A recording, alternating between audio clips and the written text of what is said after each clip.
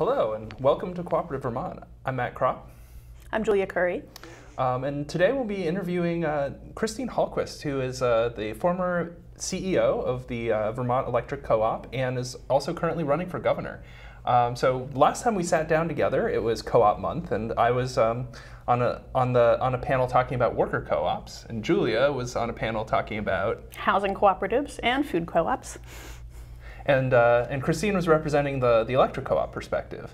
So a lot has changed since last October. So Christine, do you want to start off talking a little bit about why you chose to leave VEC and make this run for governor? Sure. I'm running for governor, and I was the CEO of Vermont Electric Co-op from 2005 through March of this year, and I really loved that job. And our focus was to demonstrate the electric grid could solve climate change. When I left, we were 96% carbon free. We were offering incentives for people to move away from fossil fuel heating, cooling, and transportation. And we did that without a rate increase for 5 years, essentially proving you can solve climate change and it does not need to cost more money. And I will tell you, there's so much I loved about this job. And I'll just give one example. As I went around the country working on climate issues, I'd have other utility managers say to me, investor-owned utilities, "Are you having a hard time getting employees?" "No," I said, "we get great employees. Young engineers who come for the mission. They really are mission-oriented." So it was exciting, but I will tell you the reason I run probably ties to the fact that I was leading a cooperative. You really have to be a collaborative leader to lead a cooperative. You can't be command and control. Command and control is great during fires and power outages, but the rest of the time you've got to be a collaborative leader. And co-op employees will not put up with anything but a collaborative leader. When I saw in 2016 after the election the division that started to creep into our country and into our state, I realized I want to run for governor and bring collaboration back to the state of Vermont. I've always believed that Vermonters pull together to do big things, but with all this division that's coming in, I think we can really get back to a very shoulder-to-shoulder philosophy of solving problems. So do you want to sort of give us a little bit of the background of how what your career was that kind of led you into this role, and kind of what the trajectory looked like while you were at the Vermont Electric Co-op? Sure. I have a 2-year associate's degree in computers, essentially, and I got that degree at a time when it was very valuable, which it may be valuable today, but at that time we were really hard time getting folks. So the computer companies were going around recruiting at the campuses, and my father was being transferred from GE Syracuse to GE Burlington, and IBM came to our campus, and I decided to go work for IBM. So I really started out on the factory floor, but my roommate worked for Digital Equipment Corporation, and Digital was a young startup, and it was a great computer company, a lot of fun. So he kept telling me, "Come work for them," and I finally went to work for them, and quickly went up the career ladder, partially because it was a young company, but also because I realized I used to go to work with my father, who was a great engineer. And when I was in high school, I was making circuit boards and learning from my dad. So when I got there, they're like, "We're making you an engineer." So I became the engineer on power systems, and after a few years, I got the opportunity to become the power systems manager of power systems manufacturing, which was a pretty important role, and I was feeling pretty excited. But my boss came to me and told me a month after I got the job that we can get these power supplies for under $1 a watt from Japan. You're $1.89. Fix that in a year, or we're going to wipe out the whole division. So of course, what I did was I picked up this little green book called The Toyota Manufacturing Process, and when I read that book, it talks all about process. It's what's known as lean manufacturing today. But that book kept referring to the real patriarch of lean manufacturing was an American called Dr. Edwards Deming. And the real important thing about this lean manufacturing is not the process itself, but the leadership. And when I read that book, he said some great points. There are 14 points for leadership. One important point is drive out fear and maximize the diversity of thinking of your workforce, as well as avoid sloganeering and be careful with what you measure, all those kind of things. So I applied that and quickly, tremendous success. Then the company asked me to do it for the entire company. And then I had this great career as the company started to go down the tubes in the early 90s, and I wanted to stay here in Vermont. So I became a freelance consultant. So I had an opportunity to work with these great companies all over the country. I lucked out with my first gig, which was to lead a team to design a model Miller brewery that was built in Trenton, Ohio. So designing a brewery was the first project. And then Keebler, I went into all the Keebler cookie plants. Then I worked with Ocean Spray. And the Ocean Spray is the first co-op I stumbled into. Mm-hmm. And it was pretty remarkable, the difference, the way Ocean Spray operated versus the other companies. So it kind of caught my eye. But over the years, I had a great success. I went to work for Honda, hired me to look at the entire process of the automobile, from how it gets conceived, designed, manufactured. So for the late 90s, I was being flown out to Torrance, California for 1 week a month. And that was pretty exciting. Honda was one of the best managed companies I ever dealt with. But anyway, Vermont Electric Co-op hired me because they were in bankruptcy, and I gave them 2 days a month. And Vermont Electric Co-op was quite fascinating. It's one of these places that I fell in love with. When I first walked in, because they were in bankruptcy so long, I said, wow, this is the most technologically backwards company I'd ever walked into. So that was my initial reaction.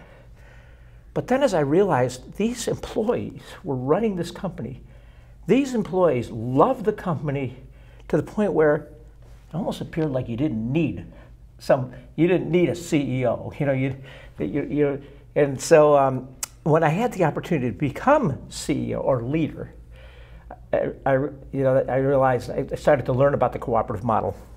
So I took over leadership of the company in 2005. Company was still on the edge of bankruptcy. State was still quite mad at it, ready to pull its certificate of public good. We had the highest number of outages in the state. We were the most expensive in terms of rates. So when I took over, first I'll say I pulled the employees together, and again I had great faith in these employees. I said, look, I have a ton of business experience, but I only give myself a 10% chance of success. But if we work together, we can be successful. And I also said, I'm going to tell you that we're all going to abide by the union rules. It was a union company. So whatever raise you get, I get. I will get, every person in here will abide by the union contract, because I knew that's what shoulder to shoulder is. Mm-hmm. An amazing thing happened. In that was 2005. In 2010, I was invited down to the Department of Energy.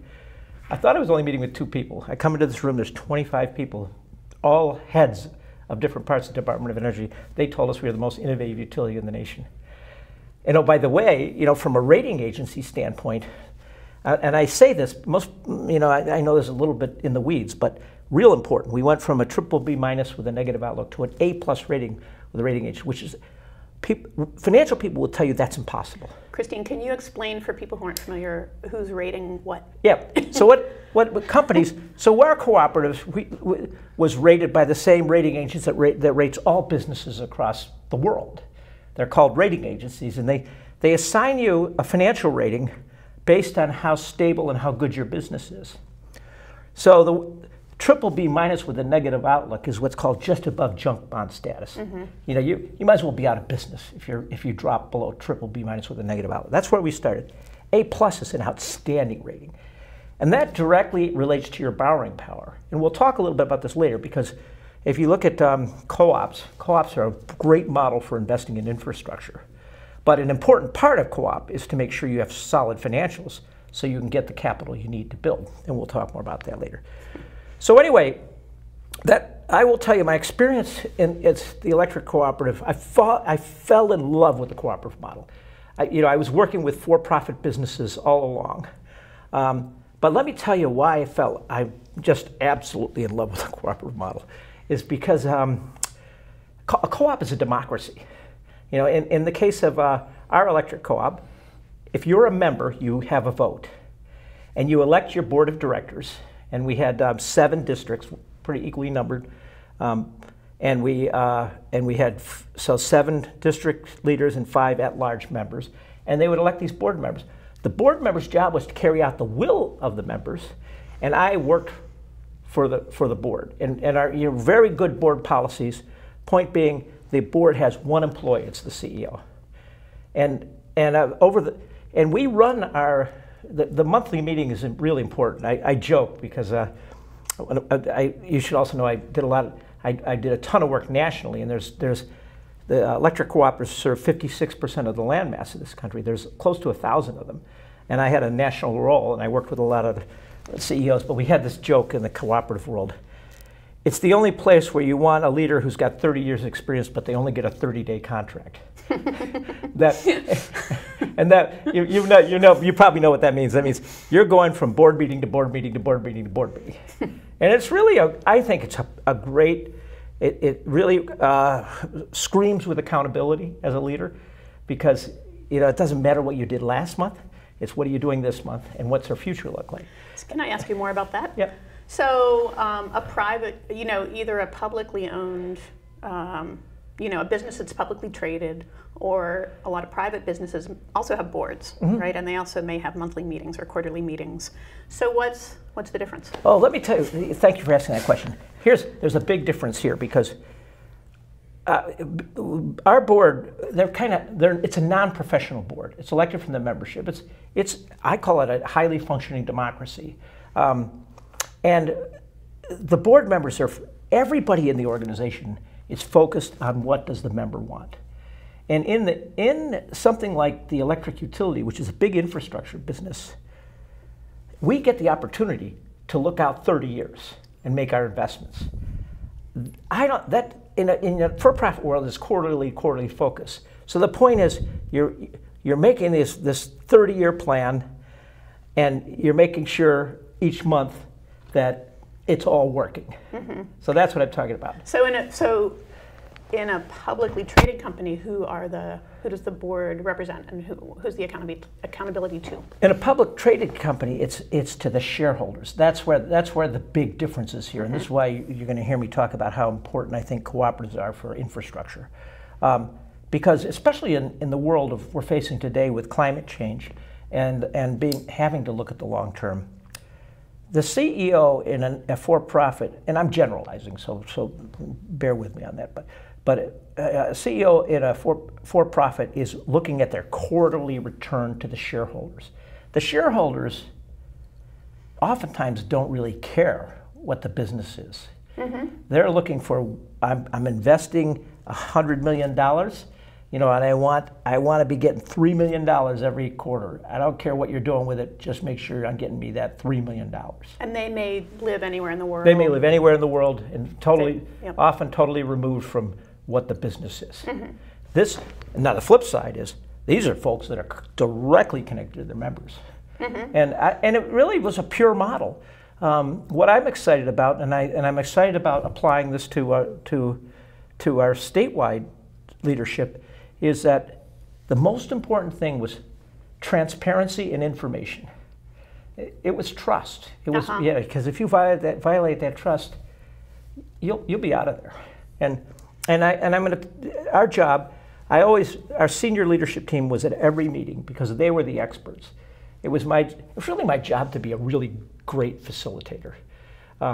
Because I would have the senior leadership in their expertise area, like the chief operating officer can talk about all the poles and wires and outages. Chief financial officer can talk about how we're doing financially. Member services talking about how the members are seeing it. And the board would see that. And I would tell you, that's part of my success coming here to this co-op too, as well as bringing the entire senior leadership team to every board meeting. And I told that senior leadership team, if I say something wrong in that meeting, you correct me in front of the board, because the last thing I want to do is walk out of there with the wrong message. And once the board starts to see that, they recognize that yes, this whole organization is being transparent. So I think transparency is probably one of the most important things you can do to be a successful leader of a cooperative. Didn't that make you look weak? Oh, thank you for asking that question.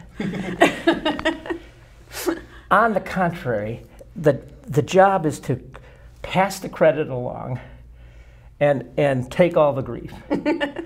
I think that's the most strong leadership that you can have. You know, it's called accountability. You know, accountability is one of those things that you know it when you see it.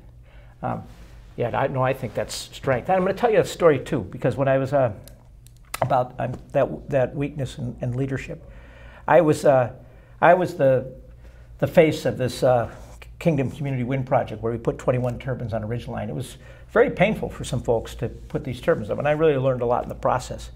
But I went to a meeting one day, and there was 123 anti-wind folks in the meeting in Albany, and they were members, and of course have to treat them with all the respect of any other member, even though they didn't like the project.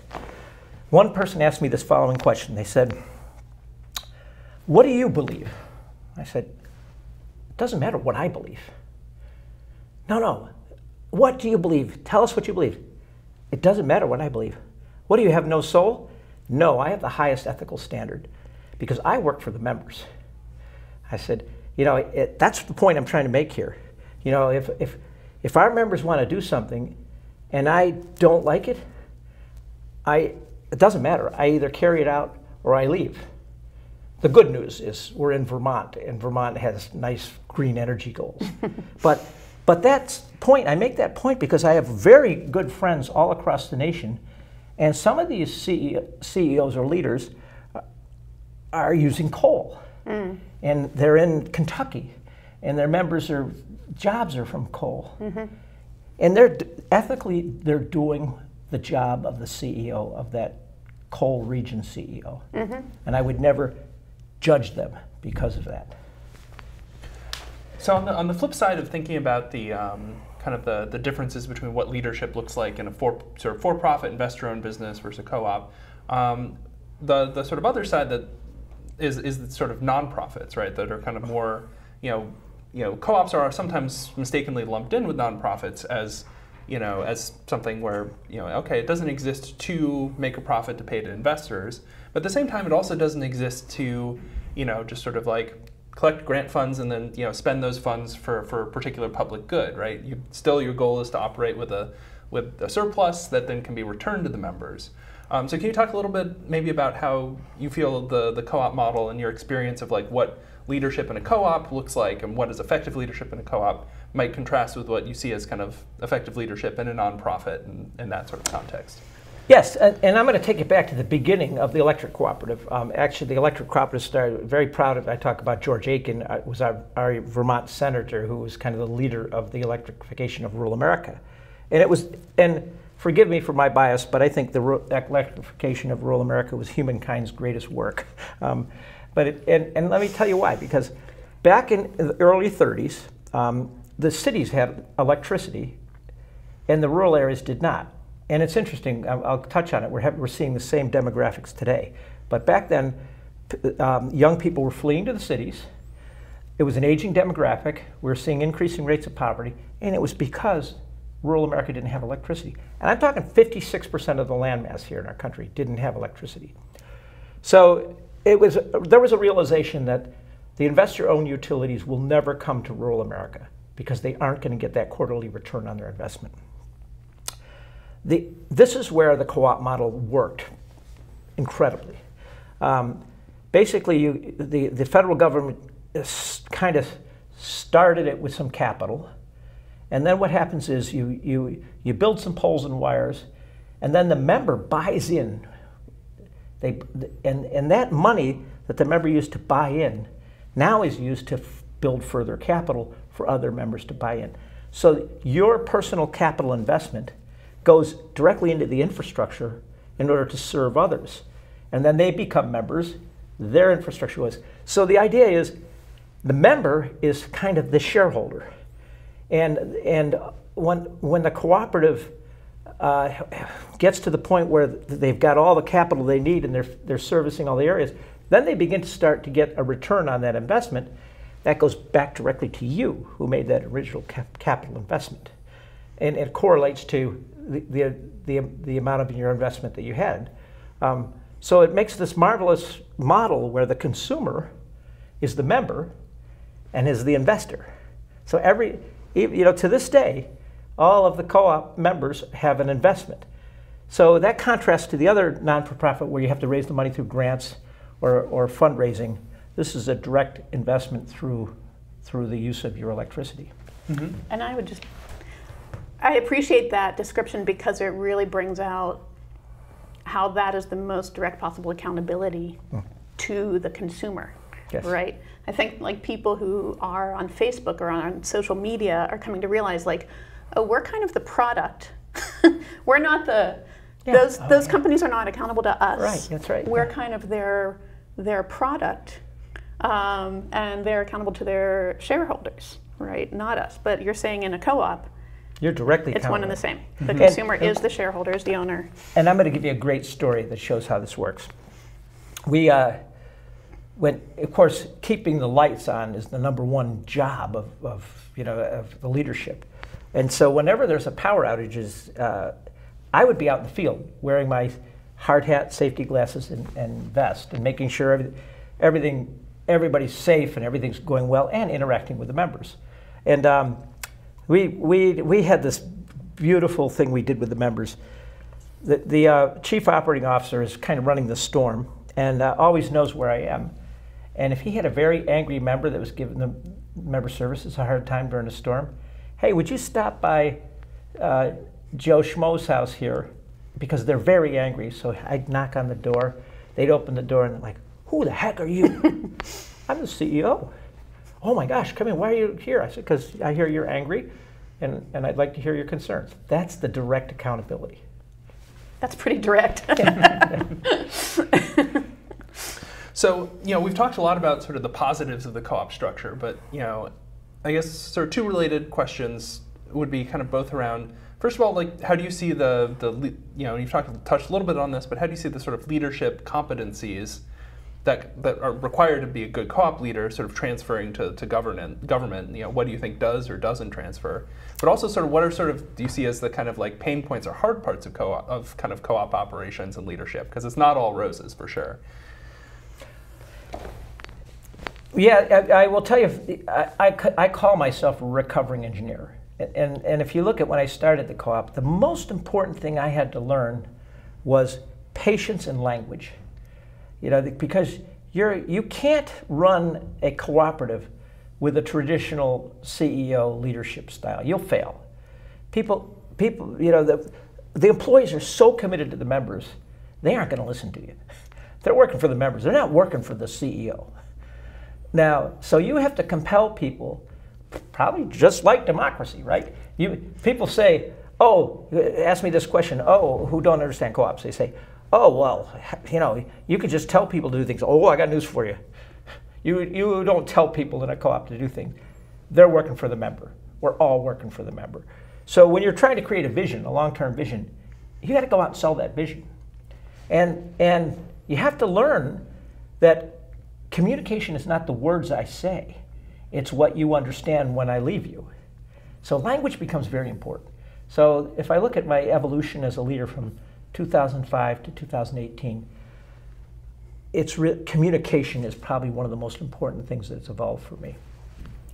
So I'd say that is directly translatable to leadership at the statewide level. Now, what's the biggest problem? Well, democracies can be really frustrating because, just as I said before, you can't necessarily tell people what to do. You've got to create a compelling vision and excitement. Well, if you don't do that, things aren't going to happen.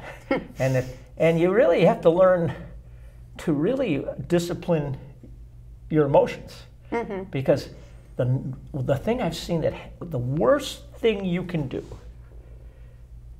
is lose control. I've seen this happen because if you get angry and you choose somebody out and you say some things you didn't regret, that you're going to regret, first of all, it's going to get around. Secondly, people are going to not be so straight with you and honest with you. And I would tell you, when I see people come into lead co-ops, and I work with them all over the nation, the failure happens when basically they lose emotional control. Mm-hmm. So how did you strengthen that ability? Well, now we're getting to some real deep things, but I'll tell you what. So I work with other for-profit CEOs, and I don't care who you are. This is true. If you're a leader, you have to continue to work on yourself, because you're going to limit the growth of your company. So that applies wherever you go, but it especially applies in the co-op world. So I will tell you, my evolution as a person included counseling on a regular basis, and I think that's the most important thing you can do. You have to grow as a leader and learn. If I did, I'm not saying I was perfect.